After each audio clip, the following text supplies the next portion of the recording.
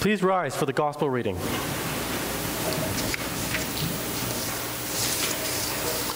The gospel reading comes from Matthew chapter 3, 1 to 12. In those days, John the Baptist came preaching in the wilderness of Judea. Repent, for the kingdom of heaven is at hand. For this is he who was spoken of by the prophet Isaiah when he said, "The voice of one crying in the wilderness, prepare the way of the Lord, make his paths straight." Now John wore a garment of camel's hair and a leather belt around his waist, and his food was locusts and wild honey. Then Jerusalem and all of Judea and all the regions about the Jordan were going out to him. And they were baptized by him in the river Jordan, confessing their sins. But when he saw many of the Pharisees and Sadducees coming for baptism, he said to them, "You brood of vipers, who warned you to flee from the wrath to come? Bear fruit in keeping with repentance, and do not presume to say to yourselves, 'We have Abraham as our father.' For I tell you, God is able from these stones to raise up children from Abraham. Even now the axe is laid to the root of the trees. Every tree, therefore, that does not bear good fruit is cut down and thrown into the fire. I baptize you with the water for repentance. But he who is coming after me is mightier than I, whose sandals I am not worthy to carry. He will baptize you with the Holy Spirit and with fire. His winnowing fork is in his hand, and he will clear his threshing floor and gather his wheat into the barn. But the chaff he will burn with unquestionable fire." This is the gospel of our Lord. Praise to you, O Christ.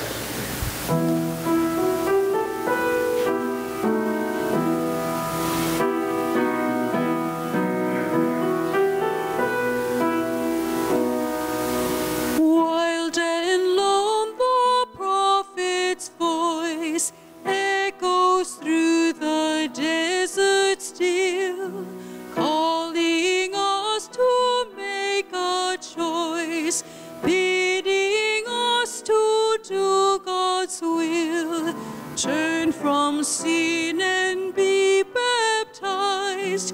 Cleanse your heart and mind and soul. Quitting of the sins you prize. Lead your life to God's control.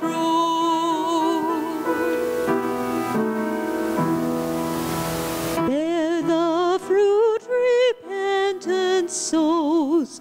Lives of justice, truth, and love. Trust no other claims than those.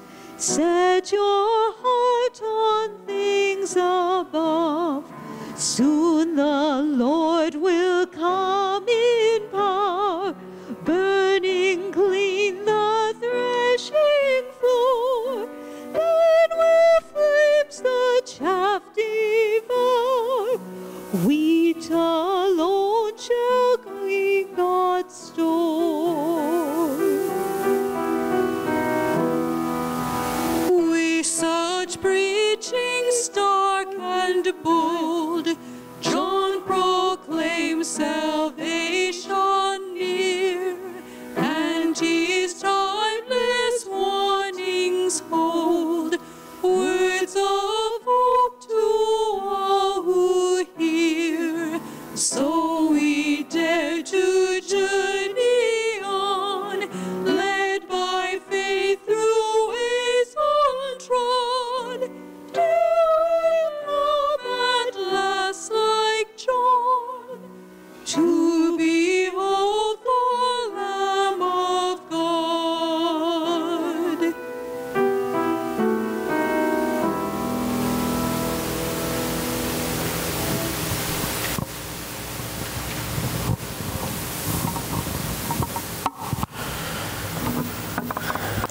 Please join me in prayer.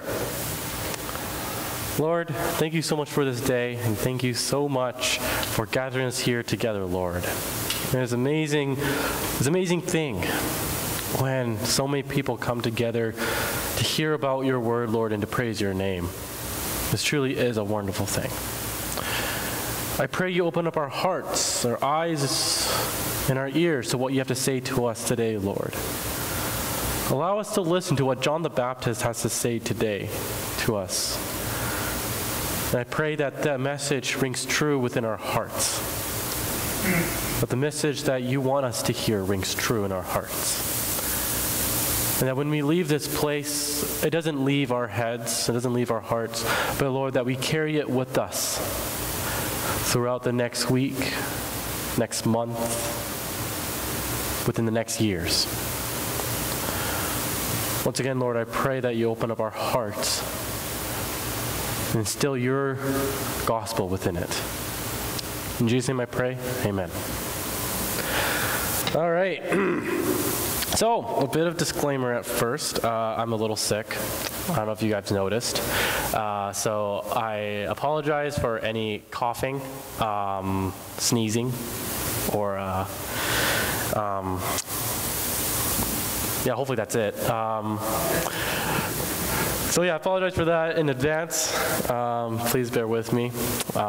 With that, it is that season, unfortunately. So, who here recognized the play that the CLB Advent service is doing, Between the Giants? We got a few. Got 2, 3. Aha. A little bit. We got a little bit. So, ironically enough, that is exactly the same play that we did here almost 3-4 years ago. Our very first Christmas play, Between the Giants. I don't know if you guys remember. I'm pretty sure most people here were there. If not, it was set in a coffee shop. And there was the all the biblical characters range from Gabriel to the shepherds to the wise men, but they had these like modern day counterparts that would hang out in this coffee shop. And then they would have these conversations about church, about Jesus, about God, and about Christmas and stuff. And seeing that name up there again got me thinking, man,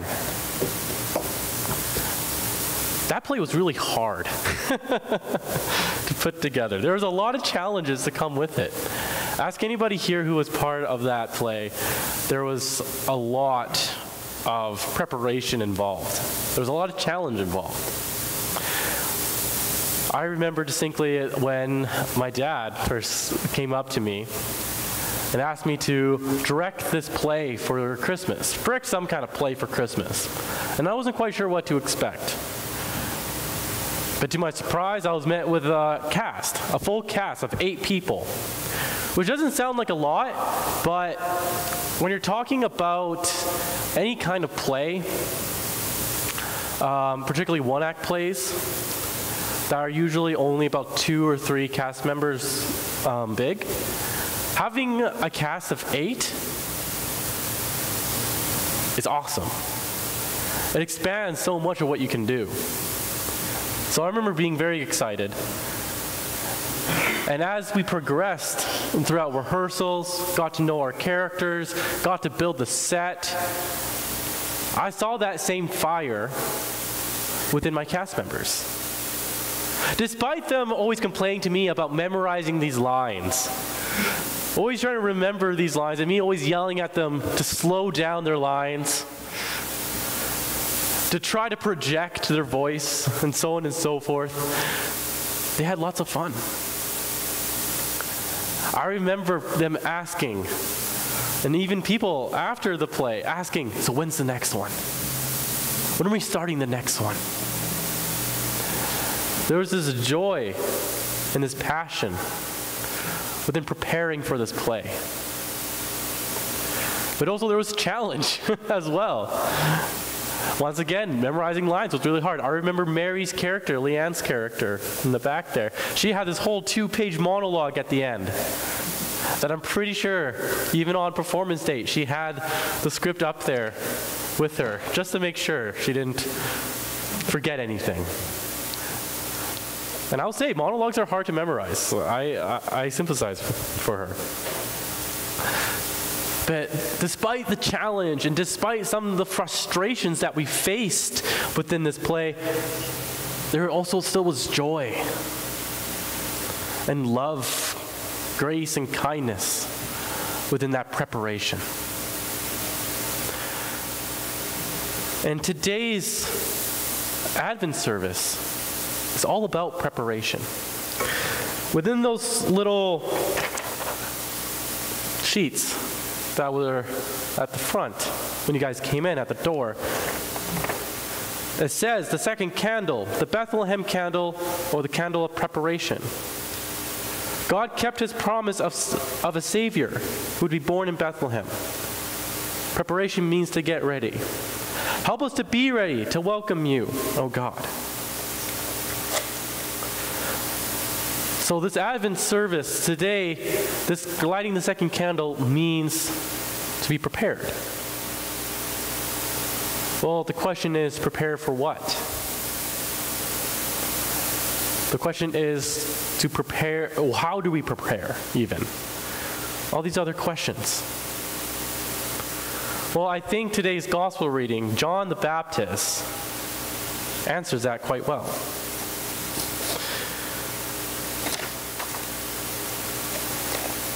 Let's quickly reread the gospel reading. I'll reread it for you guys. In those days, John the Baptist came preaching in the wilderness of Judea and saying, "Repent, for the kingdom of heaven has come near." This is he who was spoken of through the prophet Isaiah, a voice of one calling in the wilderness, "Prepare the way for the Lord, make straight paths for him." John's cloths were made of camel's hair, and he had a leather belt around his waist. His food was locusts and wild honey. People went out from Jerusalem and all of Judea and the whole region of the Jordan. Confessing their sins, they were baptized by him in the Jordan River. But when he saw the Pharisees and Sadducees coming to where he was baptizing, he said to them, "You brood of vipers, who warned you to flee from the coming wrath? Produce fruit in keeping with repentance. And do not think you can say to yourselves, 'We have Abraham as our father.' I tell you, out of these stones God can raise up children for Abraham. The axe is already at the root of the trees, and every tree that doesn't produce fruit will be cut down and thrown into the fire. I baptize you with water for repentance. But after he comes one who is more powerful than I, whose sandals I'm not even worthy to carry. He will baptize you with Holy Spirit and fire. His winnowing fork is in his hand, and he will clear the threshing floor, gathering his wheat into the barn, and burning up the chaff with unquenchable fire." So all the Gospels talk about this guy named John the Baptist. He was said to be Jesus' cousin, born from Elizabeth.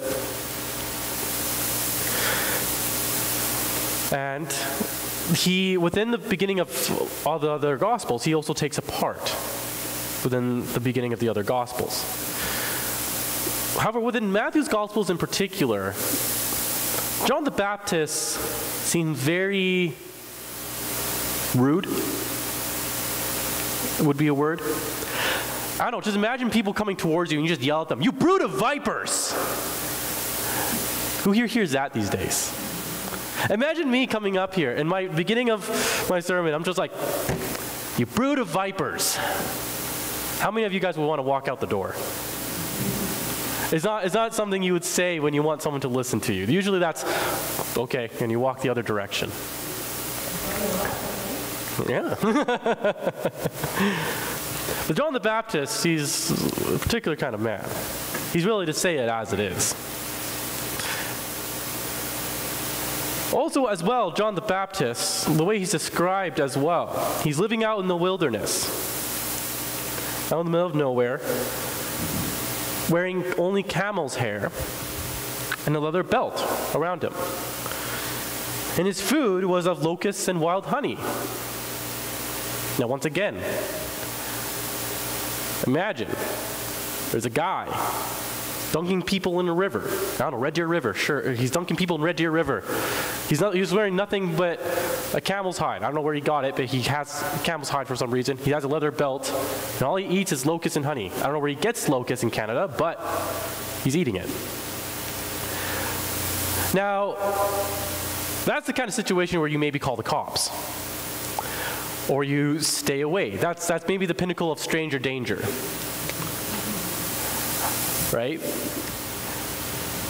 But yet, despite these things, these kind of maybe red flags that we definitely would take as red flags during this time, during today, it says in the next verse, in verse 5, people went out to him from Jerusalem and all Judea and the whole region, the Jordan. Despite this crazy guy, I like to think John was like the OG redneck. You know, he was like, we think we have rednecks out here. Think of like John the Baptist. He was the original redneck out there in the wilderness, fending for himself. Anyhow, I digress. This guy, who most people would call as crazy at this point, drew people from all around.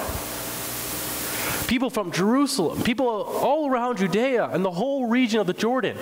Tons of people came. And not just to be baptized, but to hear him preach as well. In the beginning of this chapter, it says, in those days, John the Baptist came preaching in the wilderness of Judea.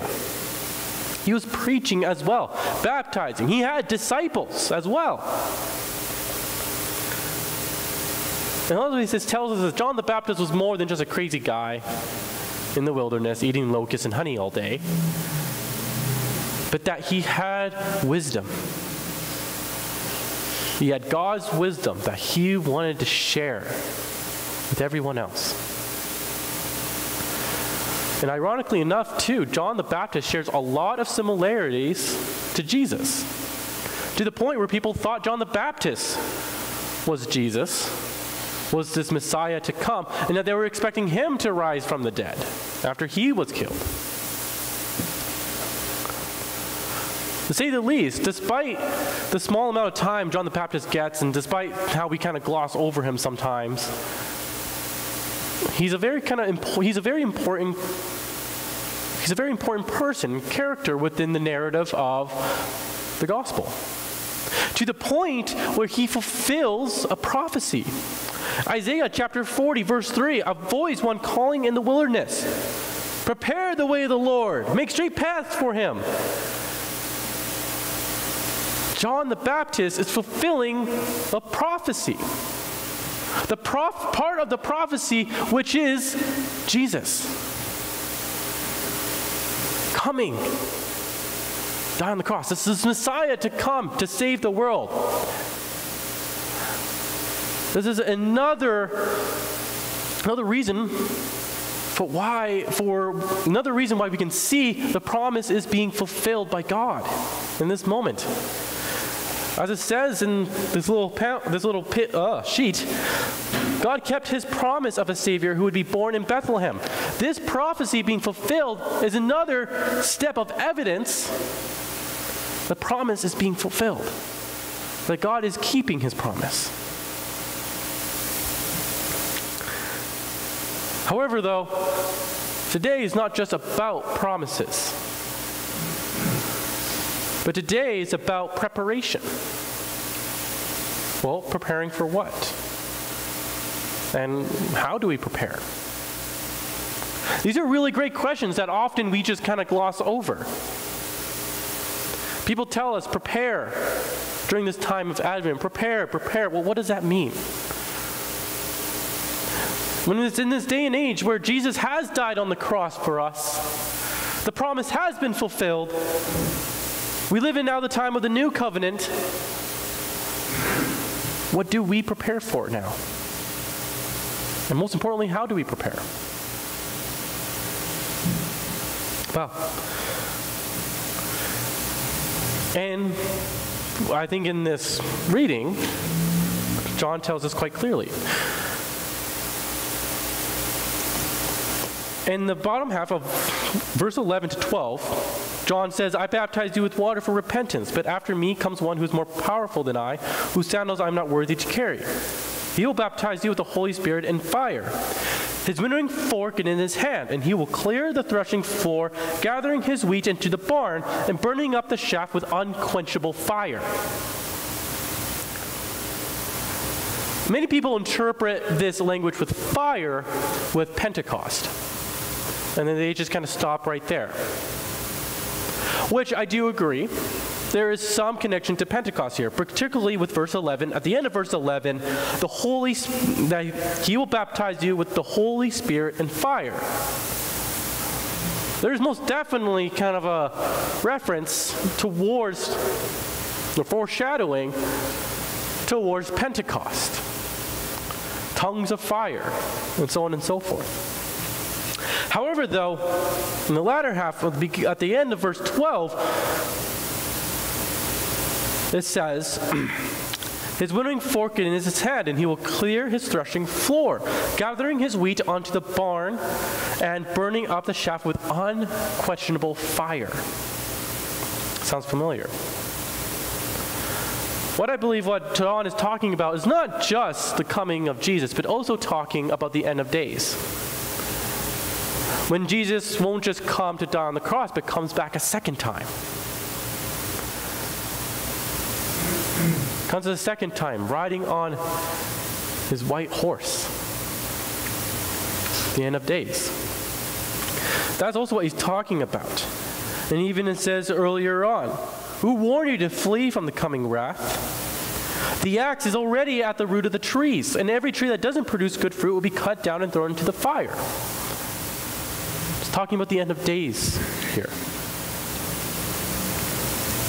However, there is also that definite connection with Pentecost, with the Holy Spirit and fire. So now we kind of have an idea, okay, what we're preparing for, both in the context of the Bible, preparing for Jesus coming, being born by the Virgin Mary, but also by the second coming. Jesus coming again. He promises he will come back again. But the question is, though, how do we prepare? How do we prepare for the second coming? Well, once again, John makes it quite clear. Within this passage, he says repent a lot. He says repent quite a bit. He says in the beginning, repent, for the kingdom of heaven has come near. When he's talking to the Sadducees and Pharisees, he says, who warned you to flee from the coming wrath? Produce fruit in keeping with repentance. John the Baptist's whole theme is kind of about repentance. Repent. Now, repent is a scary word, to say the least. I don't know about you, but growing up, I kind of had this idea of repent coming from, I had this vision of what repent was, and that it usually involved either a hooded guy with a bell. I don't know why, I imagined a bell. Yelling this bell and screaming, repent! Repent! The end is nigh! Repent! Repent! And everyone just kind of walking past him, just trying to avoid eye contact. That was kind of the vision I had that came with this word, repent. You know, and it's a heavy word. It's a word that often people don't use today, and if you do use it, you're kind of labeled as crazy. Because people just kind of have that automatic vision of, you know, this crazy person yelling, repent, repent, the end is nigh. However, the word repent isn't that crazy, though. It's not really actually that heavy. Repent, what really means, it means just to change your mind, to turn around, to gain a new perspective. An example of this is, for example, it's been really icy on the roads. Let's say you've been driving, right? And it's getting icy, but who cares? I'm going to go the speed that I want to go. You start going above the speed limit, you know, start hitting 60, 70. Next thing you know, it's icy, you try to brake, you skid, and you end up in the ditch. Who here has wound up in the ditch before? There we go, exactly, right? It happens, right? But and then you get out of the ditch, you call the tow truck, or call a friend, or whoever. They get you out, and then afterwards you learn. You learn, okay, going above the speed limit, especially when it's snowy and icy, is not the best idea. So you repent. You repent, you gain a new perspective, and you change your mind. However, it's not a feeling of changing your mind. It's like, oh, I feel like I should do this, or I feel like it. It's a choice you make. It's a choice. You choose to repent. You choose to change your mind about something and to turn it around. You choose to drive either speed limit or lower during icy conditions because you repented.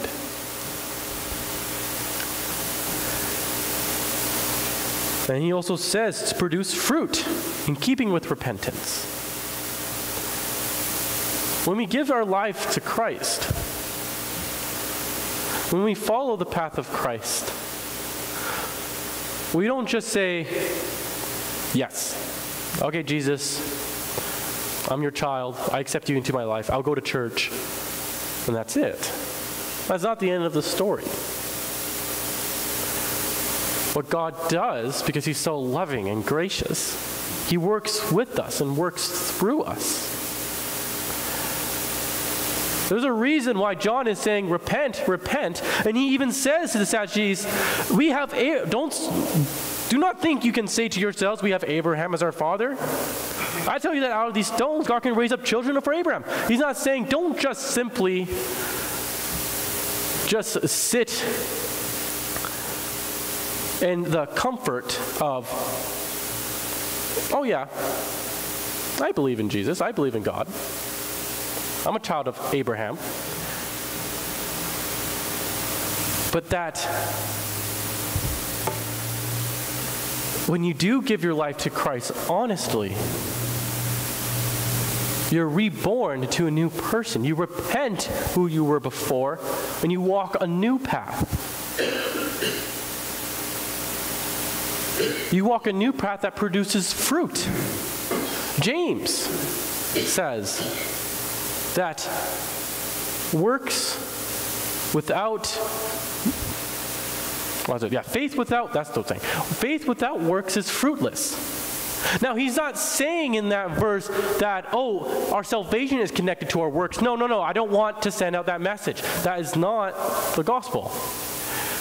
But what he's saying is that when we do give true faith in Christ, true faith in our Father produces fruit.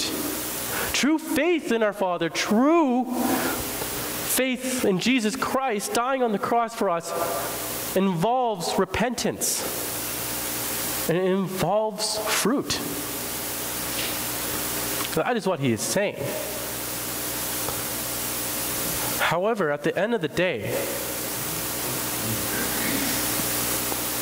all of this is pointless without one special ingredient. One necessary ingredient that no matter how hard we try, we can never, ever bring forth. This one special ingredient, this key ingredient, is forgiveness. And Jesus, coming to die on the cross for us, dying on that cross, taking all our sin,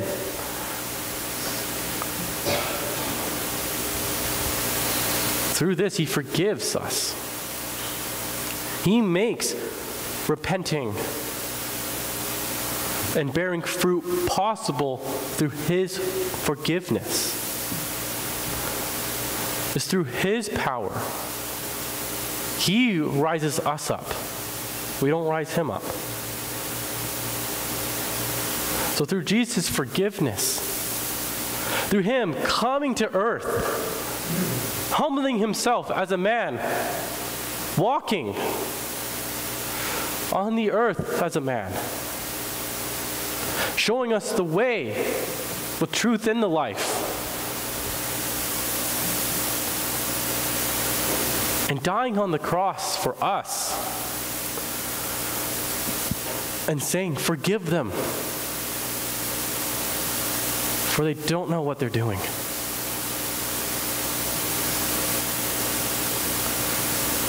Through his sacrifice and his resurrection, he forgives us, making this whole preparation possible. It was all fruitless without him, without his forgiveness. And oftentimes we forget about that. We forget to have faith in that Christ has forgiven all our sins. And by having faith in that, repentance, bearing fruit are all possible.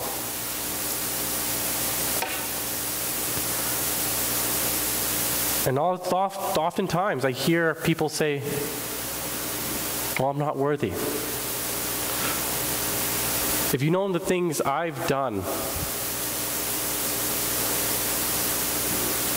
how could someone like Jesus forever forgive me? This is something that we ask ourselves quite a bit within our heads. Even those who are most devoted Christians still ask that sometimes. If you know what I've done, who could ever forgive me? I sure wouldn't. And you're right. You're not worthy. But I have good news. Jesus doesn't care. He loves you all so much that he doesn't care if you're worthy. He doesn't care what you've done, what terrible things you've done. But he will always forgive you.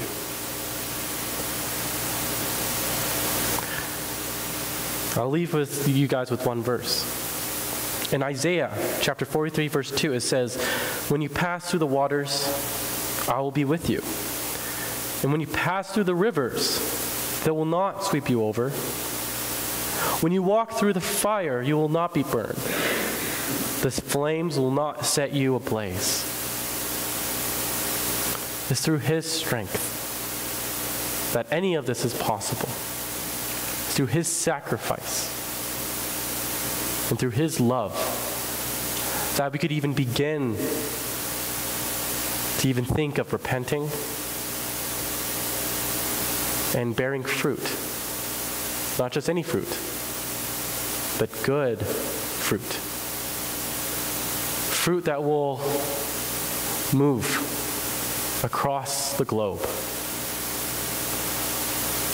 Fruit that we may not ever see become fruitful, but fruit that will last in eternity.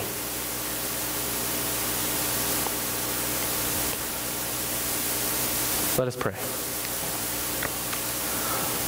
Lord Jesus, you are so good to us, and you love us so much. I pray that you remind us of your love. I pray you remind us that there's more to following your path, more of being a disciple of you than just coming to church on Sunday. But there is repentance within that. That when we accept you into your life, there's a rebirth. There's a new identity to claim.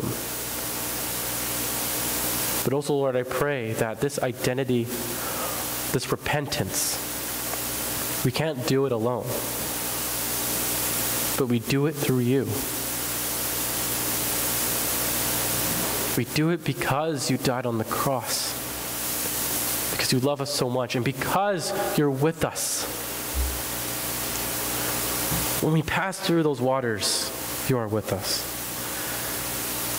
When you pass When we pass through the rivers, you are with us. When we walk through the fire, you are with us. Always working with us and working through us. Shaping and forming us, not into the people we think we need to be, but into the people you want us to be. Into your beautiful creations. In Jesus' name I pray. Amen.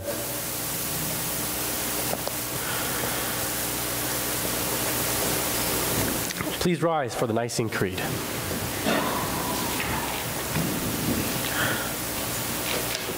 I believe in one God, the Father Almighty, maker of heaven and earth, and all things visible and invisible, and in one Lord Jesus Christ, the only begotten Son of God, begotten of his Father before all worlds, God of God, light of light, very God of very God, begotten, not made, being of one substance with the Father, by whom all things were made, who for us and for our salvation came down from heaven, and was incarnate by the Holy Spirit of the Virgin Mary, and was made man, and was crucified also for us under Pontius Pilate. He suffered and was buried. And on the third day he rose again according to the Scriptures, and ascended into heaven, and sits at the right hand of the Father. And he will come again with glory to judge both the living and the dead, whose kingdom will have no end. And I believe in the Holy Spirit, the Lord and giver of life, who proceeds from the Father and the Son, who with the Father and the Son together is worshipped and glorified, who spoke by the prophets. And I believe in one holy Christian and apostolic church. I acknowledge one baptism for the remission of sins.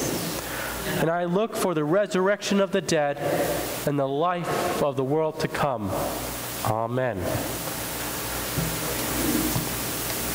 Now go prayers of the church.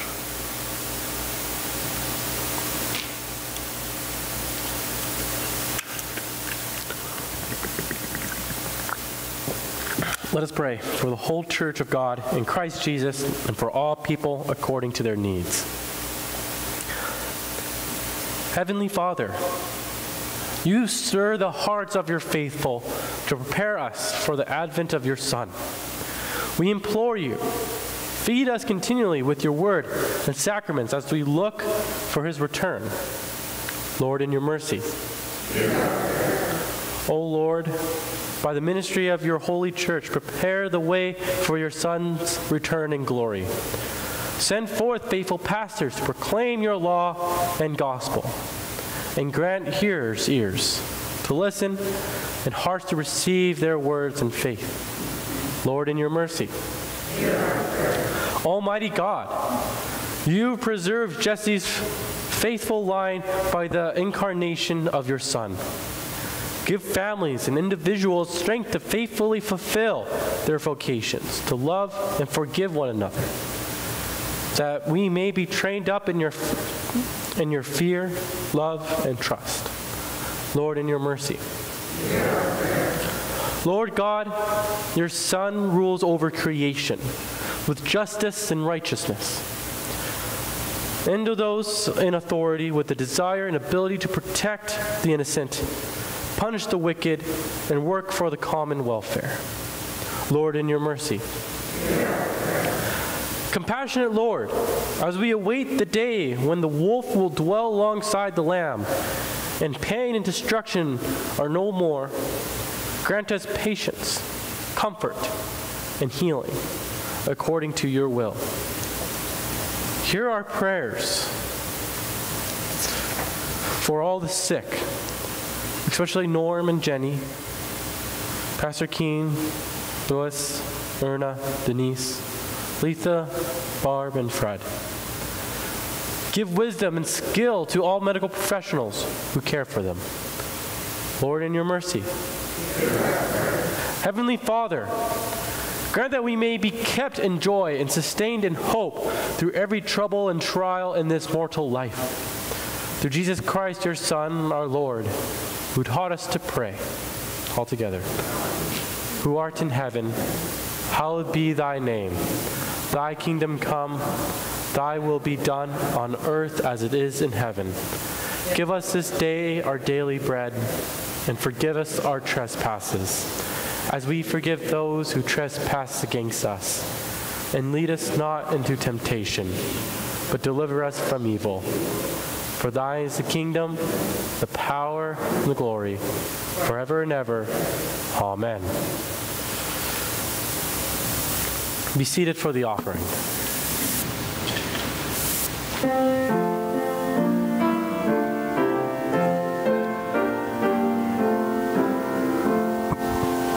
We give you but your own, in any gifts we bring. All that we have is yours alone, our trust from you, our King. May we your bounties thus, as stewards true, receive, and gladly, Lord, as you bless us, to you our first fruits give.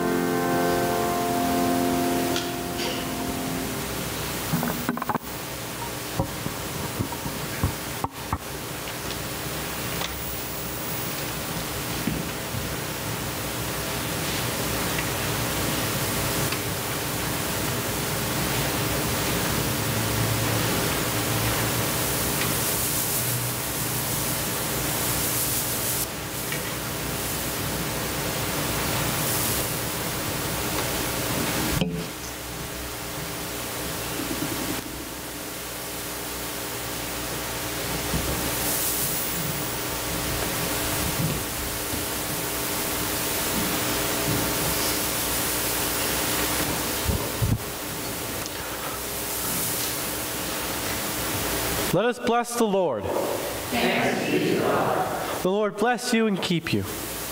The Lord make his face shine on you and be gracious to you. The Lord look upon you with favor and give you peace. Amen. Please rise for the closing hymn.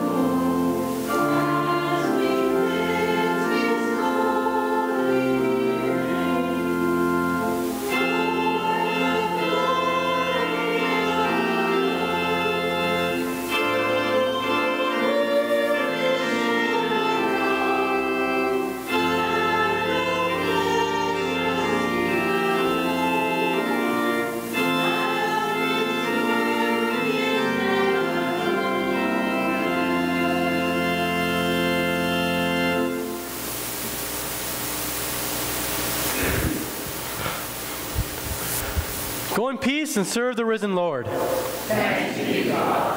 Hallelujah. Hallelujah. Hallelujah.